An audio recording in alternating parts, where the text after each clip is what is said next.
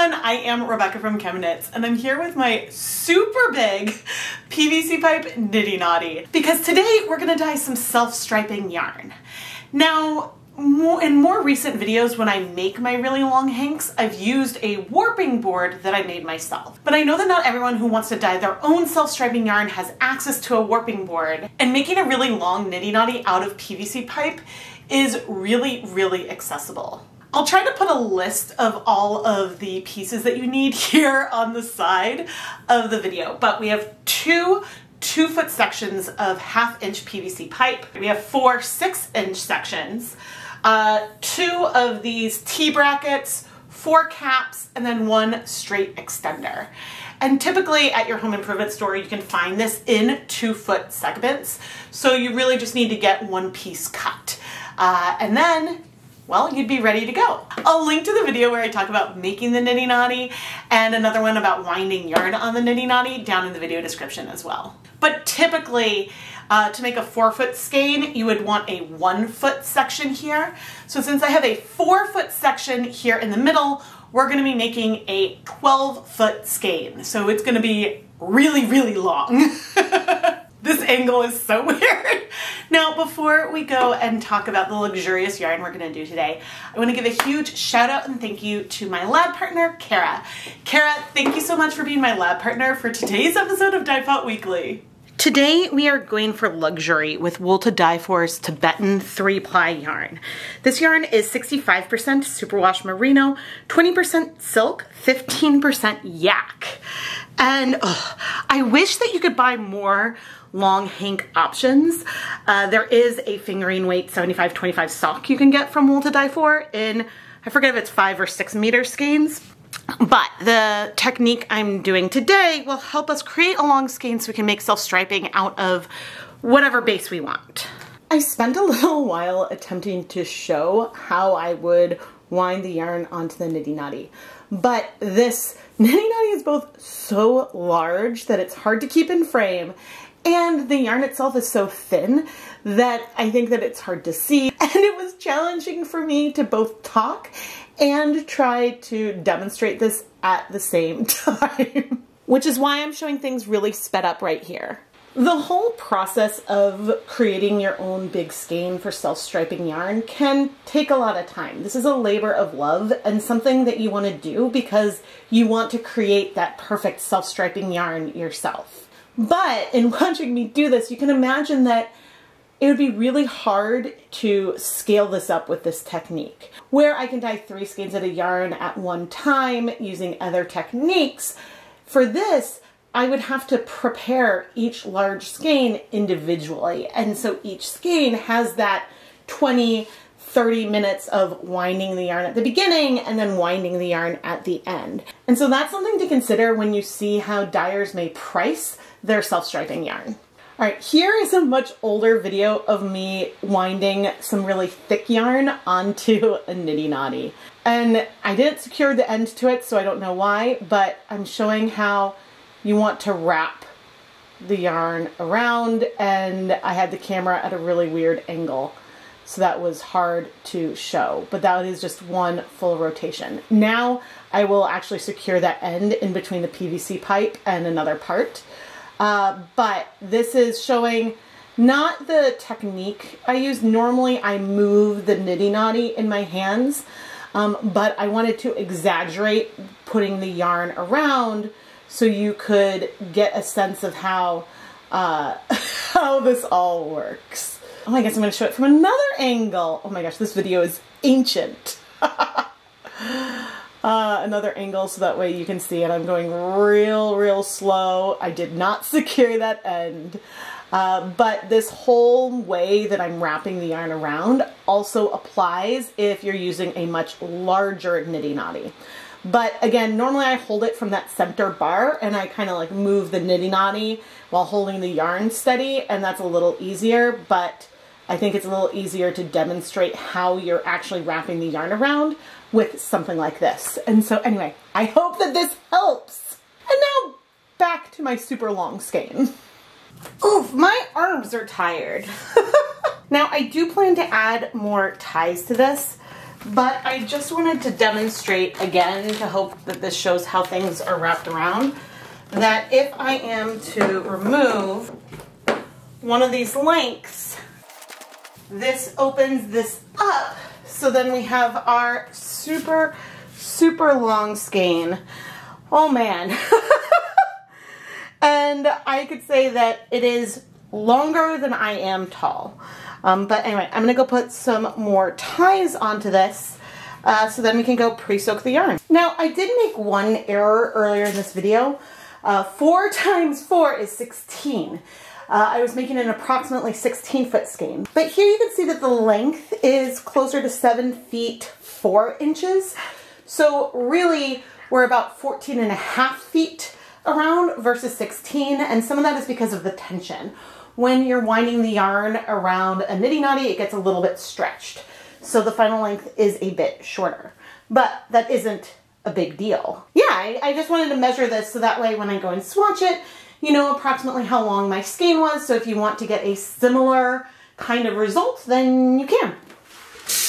I want to pre-soak the yarn overnight in some plain tap water. And this is so that way we can make sure that our silk content gets nice and saturated. Now, it would be okay in theory if, I don't know, we just want to avoid any dry patches on here because we want to try to get the color. I still want it to be tonal because it's a hand-dyed self-striping yarn, but I want that silk content to have time to get saturated, and so an overnight soak is always a way to be safe, because if we take a closer look in here, just from quickly spraying it, you can see that we've got some dry areas in here. It's not soaking up the liquid that fast, so I will come and squeeze it every so often just to try to help things get nice and saturated. But I'll see you tomorrow so we can start dyeing it. For our self-striping yarn today, I pulled 3 of my favorite colors in Dharma Acid Dye's Caribbean Blue, Purple Pop, and Radioactive. I put on my deluxe rubber respirator mask, safety glasses, and gloves, and this is the safety equipment I wear whenever I'm going to deal with dry dye powders. And then I weighed out 1/4 gram, 0.25 grams, of each of these 3 colors to use for our 3 stripes. Now, both Radioactive and Purple Pop are colors that break. Purple Pop has a fluorescent pink with a little bit of blue, and Radioactive has a fluorescent yellow with a little bit of blue. And in both of these cases, I want to add a little bit more blue to make the green a little bit greener, and our Purple Pop a little bit purplier. So I plan to do some mixing once we have everything all dissolved. I used hot tap water to dissolve our dyes, not worrying about the volume. I'm gonna play with these colors by feel in a moment. And when I say dye by feel, I mean dye by feel. I'm gonna take some blue on the spoon, add it to the green, some blue on the spoon, add it to the purple. And we're gonna stir things up to see where we are. So our purple, I should have tapped these before, that does give us a more purple colorway, and adding that little bit of blue, which again, I should have showed you what they looked like before, is making the Radioactive look a little bit more like Jacquard Chartreuse, which is a fluorescent green that I personally like the tone of a little bit more. But now I'm going to set these colors aside and we can start prepping our yarn. I brought over the yarn that we pre-soaked overnight and squeezed out a lot of that pre-soak water, so that way I could start arranging this in the way that I want to dye. And now I am having an internal debate. 3 stripes or 4 stripes? Because I could dye the yarn so that way we have 3 relatively equal stripes, purple, green, blue, purple, green, blue. Or I could arrange the yarn so we have 4 stripes, purple, blue, green, blue, purple, blue, green, blue, etc. So, oh my gosh, how do I want to do this? And also, if I'm dividing things into 4 stripes, do I want the blues to both be the same length as the purple and green? Or do I want them to be smaller and let the color balance between the 3 colors be equal, but have the bluer stripes be thinner. Ooh, I'm gonna need to play around with this as I think. I decided to go for the 4 color stripe, and that honestly meant laying out the yarn way easier. Because if I dye this section green, this section purple, and the middle section blue, well then our repeat will do the green, blue, purple, blue as we go around. If I wanted to do a 3 color skein, I would need to sort of pinch our thirds into the middle so that way things would continue around. But given that I probably should have added more ties, this felt a little bit tangled, I think this works. And I'm realizing I should have prepared the skein and arranged it the way that I wanted with those color sections when it was in its neatest form right after I took it off the Niddy Noddy. It would have been way easier to do that dry than it is wet. But anyway, I think we're ready to go. So we can go and, I guess, prep our colors. One other thing I would like to note is that when I put these little zip ties just to help me keep track, I'll loosen them eventually, of where I want the colors. I moved the middle section for the blue is slightly longer than double either the pink or the purple or the green section. That way it gives a little bit more length there, but it's approximately for the total amount of yardage, 1 to 1 to 1 for all the colors total. Approximately. I'm gonna dye our yarn in mason jars today. These are 32-ounce mason jars, which means they each hold about 4 cups of water or approximately 1 liter. And so let's start adding our colors, and I'm realizing I should just put the blue in the middle. That would make the most sense, and I do want to rinse out the container. I am not measuring out the liquid. The goal is eventually to bring the liquid, like the total volume of liquid, all the way up to the top of the jars. But for starters, I'm gonna aim to get it about half full. Now I have not added any acid here yet. And as I pour in the dye that we mixed, I'm rinsing out the dye cup so that way we can get all of that dye as possible. The reason why my plan is to start off making each of these jars approximately half full is that then we have space to add our yarn and we can increase the volume. Now I'm adding no acid at the beginning because I want to slow down the rate that the color will strike to the yarn. Now we might see breaking, especially in our green and purple. Some of those blues can strike pretty quickly, but not the Caribbean blue. So hopefully adding that will help a little bit. But we'll add some acid after we've had our yarn in here for a little bit. Now I need to see, can I lift them all at once? I need to decide if I want to move this into the pasta insert I plan to use to help heat set it. And I'm realizing that I should do that.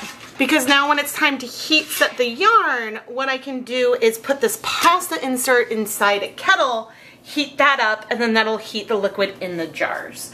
It's just, by starting with them in here, it's a little bit less pretty.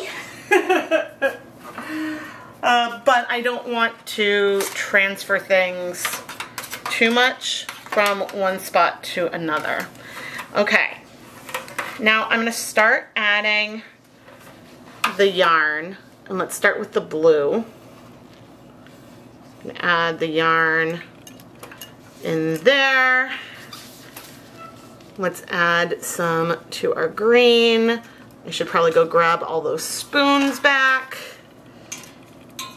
I'm gonna remove, I hope I don't regret this, remove the zip tie. And again, I'll loosen these ties that are sort of in these middle areas at some point, so that way we can sort of pass color back and forth. Their purpose is to help us keep track of the different colors and approximately where I want them to be. Okay. And I'm bringing these in to just stir things up a bit. And now I'm going to increase the water level. And I'm realizing as I do this, I may want to go ahead and bring over the dye kettle. And it's not going to be completely full of water yet, but I will put some water in it. Okay, here's our kettle. We will eventually add more water in. But now I have our yarn in here, and this way, if I accidentally overfill one of these jars, well, then I have some place for the liquid to go that isn't my counter. I need to remember that I do need space to add acid. And these spoons will not be able to remain in here as I'm heating things up. We just want them in here to help me stir things up for now. And then all these areas that are sort of in the middle, oops, there we go. I'm gonna take one end, dip it into the green a little bit, take the other end, dip it into the blue. And so that's something that I'll do more of as time goes on. And again, I will loosen those zip ties as time goes on. Because you'll see the blue is over that section a little bit, but that shouldn't be a huge problem. Okay, stirring this up, nice. Now our colors are gonna be a little bit more muted than the sort of bright neon colors that were mixed, because our bare yarn has this beautiful sort of oatmeal-y color to begin with.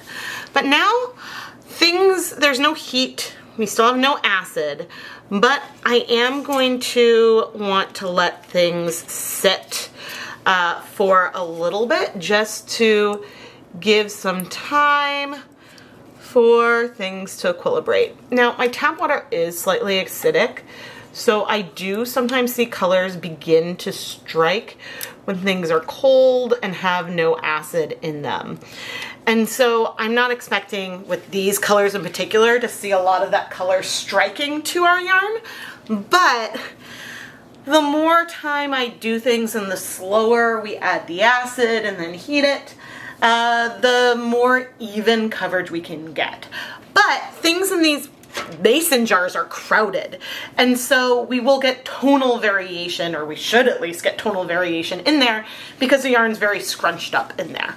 But anyway, I will see you, I guess let's wait 15 minutes. Okay, before we add acid, let's go ahead and dunk these sides in. Ha! There was the timer. One more time. Oh dear. Hopefully I'm not tangling things too much. Pop that in. Pop in one side, then the other. Okay. Again, I plan to loosen that. But now I want to go ahead and stir things before we start adding acid. And so we are gonna slowly, we'll start with the green. I'm adding a tablespoon of white vinegar, stirring it up. Gonna do the same thing with the blue.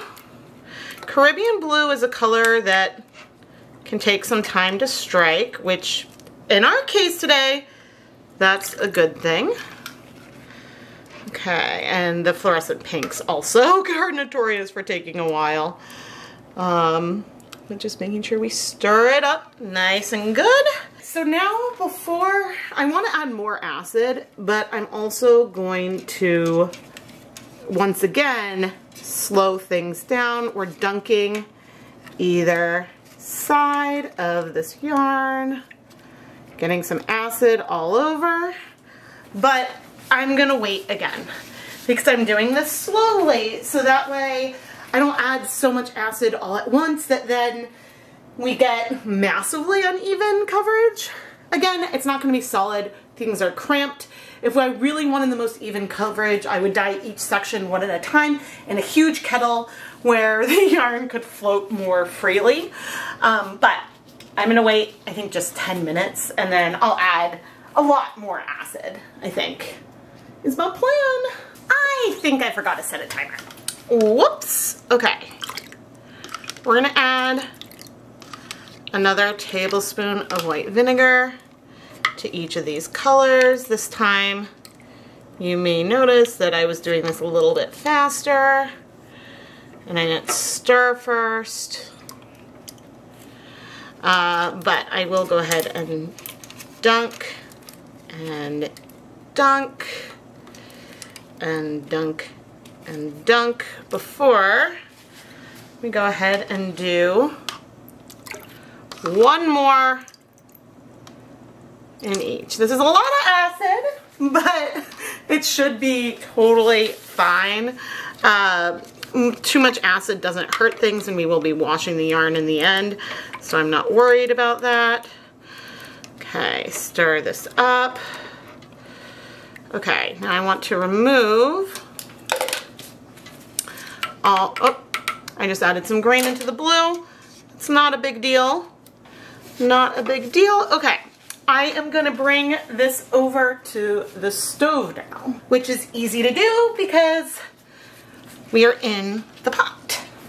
I'm gonna turn on the heat, but you'll notice the water level is really, really low. So I'm gonna wanna increase that. You never want the jars to start floating, so slow and steady is pretty good. And while we're doing that, I can release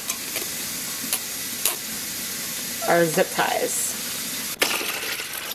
You also want to make sure that you don't bring the water level above the water level of the pot. That would not be good. Now I am seeing a little bit of a spot where our zip tie was, which means that that's good. That means that some color is striking already. But this is why we need to remove it, because otherwise we'd get a resist mark in there. Into the blue, into the pink, and as we're heating, I might go move things back and forth a little bit. Move this, yeah, I've got a demarcation line a little bit more into the blue, but it's okay if we have a tiny spot. I am surprised how quickly the color has struck. Now some of the colors may be a little more muted in the end than what I am anticipating, because we have that silk content in our yarn. But I'm gonna move it sort of back in. I don't mind some more blue going into our green and purple, but I'm realizing I don't want the reverse. But now, it is gonna take a while for things to heat up, and I remembered one more thing I wanna do. And that is I can carefully fill these jars up. I know I'm blocking your view. A little bit more. There's no reason why there needs to be a gap. I have things arranged as close as I can, but I'm now going to cover this, and we're going to heat things for an hour, I think, before I check in again. And part of the reason for waiting so long is that it's going to take time for things to heat up. And so once I start seeing a boil in the pot itself, then I will reduce the temperature. I often don't end up seeing boiling within the jars when I do this, but they will warm up, and the areas that are sort of in the middle, they will get steamed because there'll be a lot of steam in here, so that'll add more heat as well. So I'll see you in about an hour. I have reduced the heat to medium-low, but we're definitely boiling, at least in that outer area. But ooh, okay, the lens is too steamy. Look at our colors! It also looks like the yarn, screenshot, the yarn has moved up to the surface, and so I can see, okay, if I stick the spoon in, we've got a lot of pinks in here still. Rinse this off. As for our green, there's a little bit of yellow left. And then when it comes to our blues, a little bit of color left, but most of the color is in the yarn. What I'm gonna do now is turn off the heat, and I'm gonna leave the lid off, but I'm gonna leave the yarn in here to cool slowly, because as it cools, we will absorb more of the pink dye and more of the blue dye. Both of those are colors that if you reheat yarn with those colors, that color will bleed again. At some point, we might remove the yarn from the dye bath and not sort of get more of it in the yarn, but for now, it's about 11:30 a.m. We'll just wait a little bit and see where we end up. It's been about an hour and I'm feeling really impatient, but I have to say these three colors on this yarn base is stunning. What I'm gonna do now is, okay, the water level on these has decreased, which is nice. I'm gonna remove the insert. This is the other reason why this is handy, and I'm gonna bring this over to the sink because I know the insert is still warm. And there's a little bit of color in the water because I did spill a little bit, so that isn't anything concerning.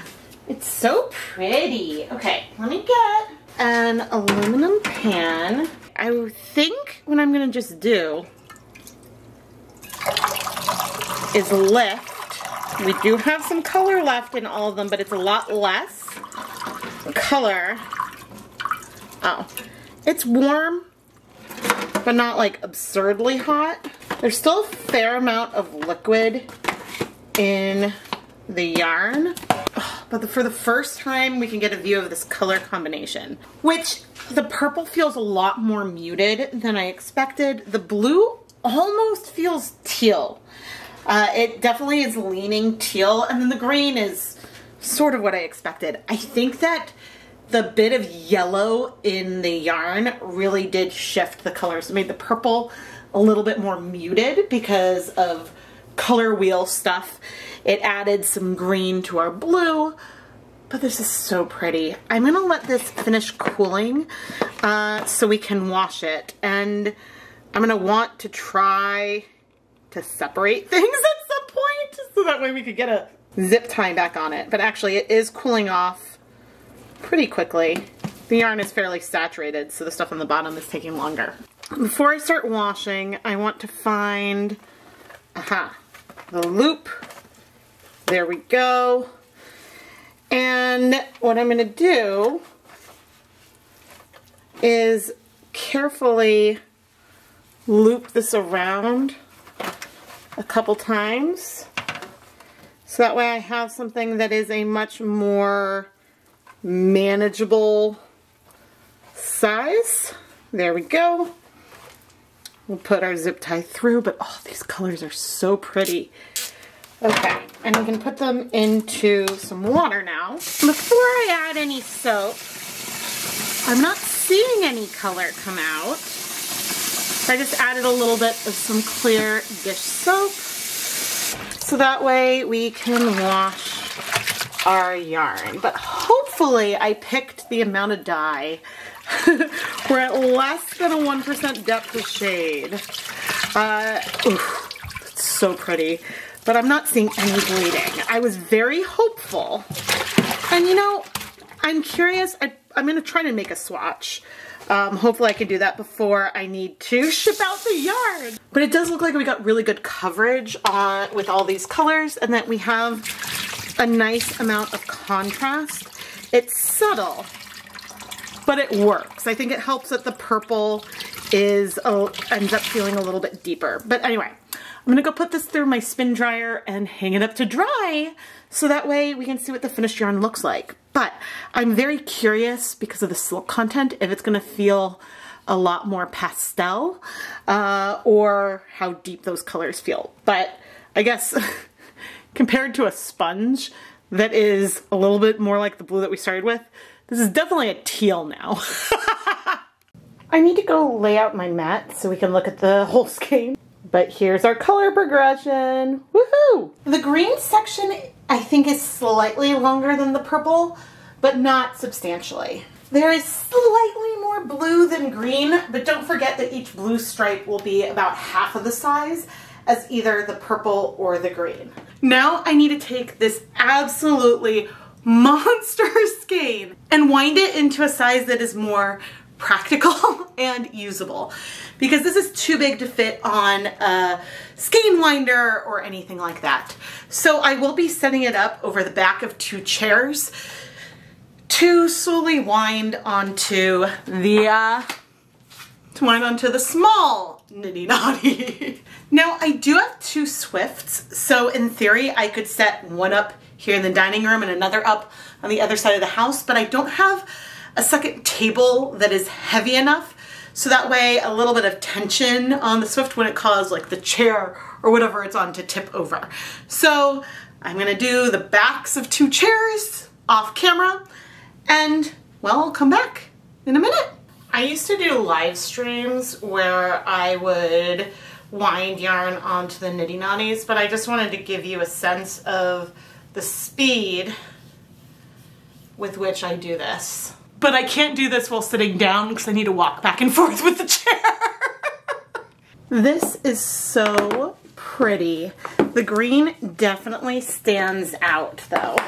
I'm gonna remove it from the Niddy Noddy. I don't know where the other end is. I'll find that later, because now I want to go knit a swatch. Here is a swatch of the yarn.